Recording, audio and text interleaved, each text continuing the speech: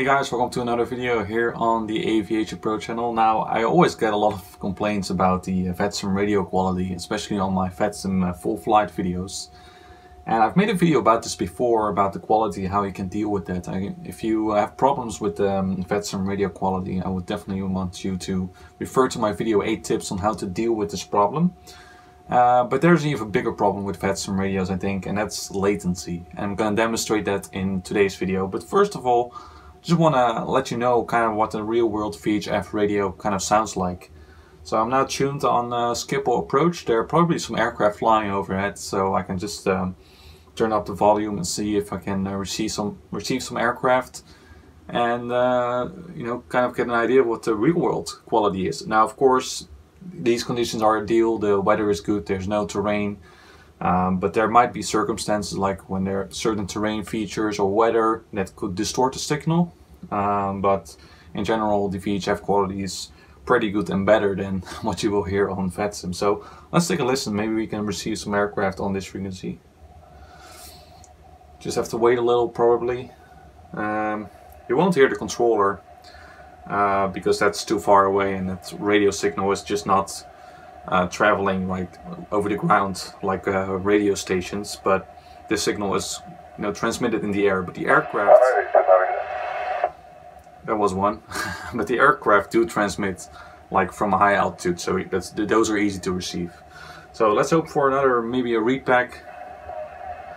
So this one kind of sounds far away, so it really depends on the distance as well, how good the quality is. But maybe if there's an aircraft flying right overhead, we might be able to get quite a good signal. So there was an aircraft that was not able to hear very well, probably because that aircraft is just far in the distance. So there are certain factors which definitely influence the quality of the radio. This kind of sounds like VATSIM, but when there's an aircraft right overhead, that sounds already a little better. An EasyJet.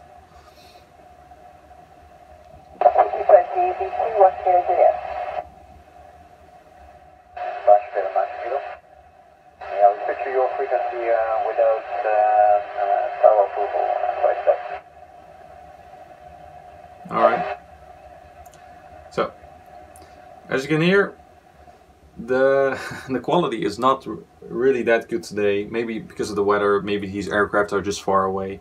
But when there's an aircraft overhead, it's definitely a lot clearer. But it's influenced by a lot of factors. So don't think that the VATSIM radios are that bad. It's really not. You know, sometimes it is really bad, but see, some pilots are not even very well to understand at a distance. But I bet when you're actually in the aircraft, or when you're actually in controller, when you can receive. That was a lot better. That wasn't good examples. I'm going to turn the volume down now. But so as you can see, the quality, you know, it really depends on a lot of factors. But the bigger problem is latency, and that's what I want to talk about next. So the thing with VATSIM radios is that your voice is traveling over the internet rather than through a radio signals. And these radio signals are very fast. They basically travel at the speed of light. In vacuum they do. In air, you know, it's a little bit slower. Maybe the processing speed of the receiving hardware, you know, it takes a little while. But it's definitely, the latency is not comparable to the latency that you get when transmitting your voice over the internet. So I'm just going to demonstrate very quickly by using this transceiver, and then you will probably see this signal appear up here. So once I click, that signal just, you know, is received immediately. There's no delay, even though there's of course only 1 meter of distance between this antenna and the other. But the same applies when, for example, you're in aircraft 10 kilometers above. The signal is just instant. So let's take a look how it goes.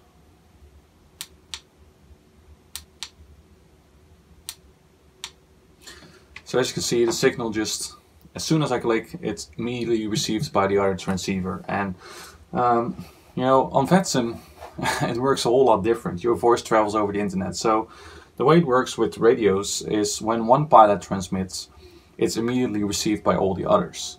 Whereas on VATSIM, for example, taken in a situation where there are two pilots, pilot A and B, And pilot A wants to send a message to the controller, so he starts talking.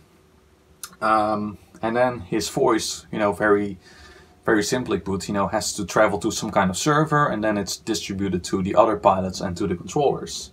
So while the voice of the pilot A is traveling to the other pilots and pilot B also wants to talk, but the message of pilot A has not reached pilot B yet. So pilot B starts talking, not knowing that pilot A had already started talking. So as you can imagine, pilot B soon will realize that pilot A was already talking, and then he has to quit talking. So then what you will hear on the VATSIM radio frequencies is two people talking at the same time. And that creates a lot of chaos. You can, especially when there's only one radar controller, for example, and when that controller is, has to do all the, the tower, the ground, the delivery even.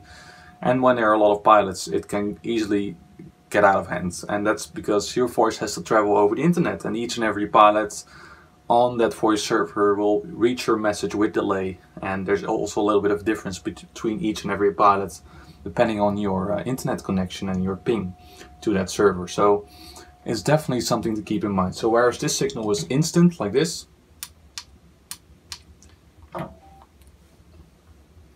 I think it went out already because it doesn't have very good battery, but whereas this signal is direct and very instant, the signal on the VATSIM radios is not. So please keep that in mind. So a few tips to deal with this situation, because you will encounter it when you fly in VATSIM. The first thing I would recommend is to, as always, when you go on a frequency and when you need to transmit, so for example when you need to report with the controller that you are on his or her frequency, just wait a little bit.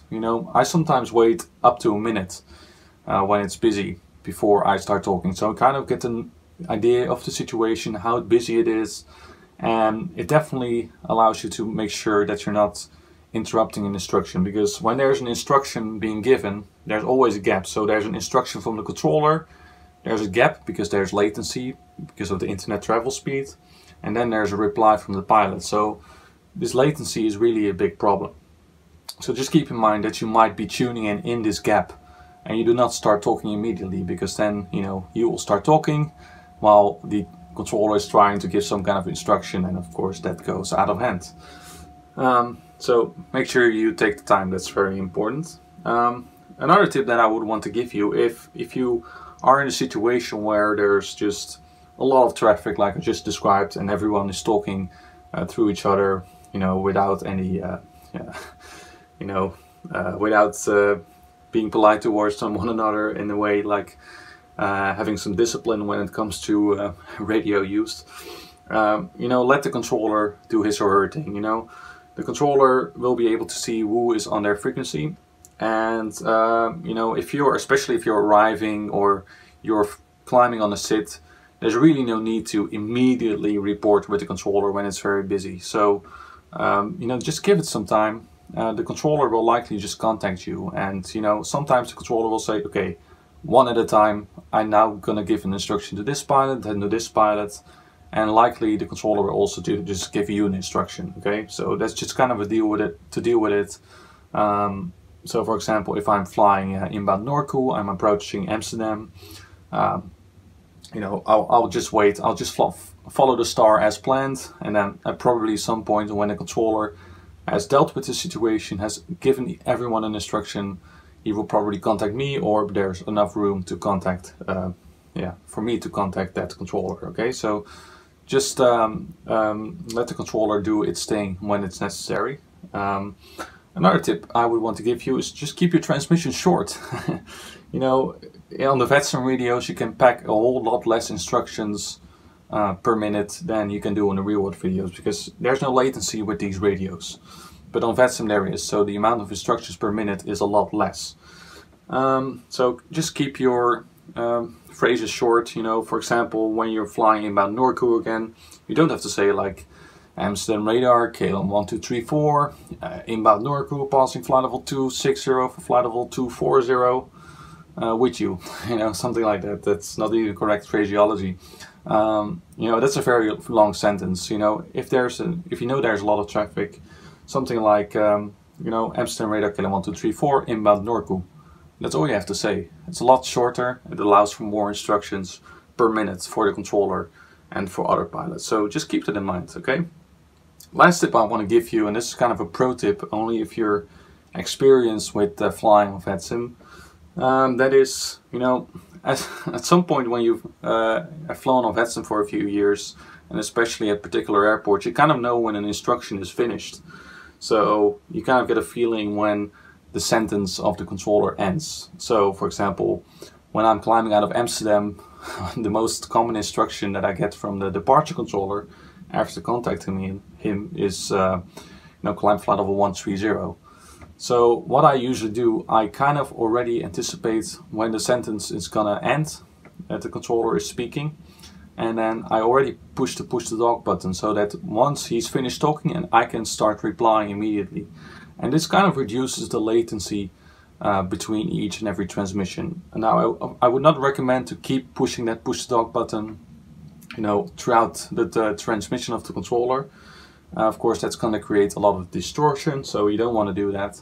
But you know, once you get a feeling of that, you might be able to do this to kind of reduce the latency between each and every transmission. So for example, when I get the instruction climb level 130, when I hear 30, you know, the last words of that sentence, then I usually already push the button and then I can immediately start talking and reply. So that's kind of how I deal with the latency, and I hope these tips have helped you out, and that you kind of have a good example of how it works, how the radio sounds in the real world, and you know, why there's a lot of latency and why that is a problem. So this will always be a problem. I mean, your voice has to travel over the internet, unless like we have like super duper internet speeds at some point, but of course that's not going to happen. Of course every region has its own internet speeds. I know a lot of guys in Australia don't have very quick internet speeds, so you know, it really depends on the internet. So yeah, just keep it in mind, and hope these tips have helped you out. I'd like to thank you for watching this video here on the AviationPro channel. Make sure to check out my Patreon video if you would like to support the channel. It would be very much appreciated, and yeah, make sure you stay tuned for some VATSIM full flights that are coming up. So thank you for watching, and I will see you next time.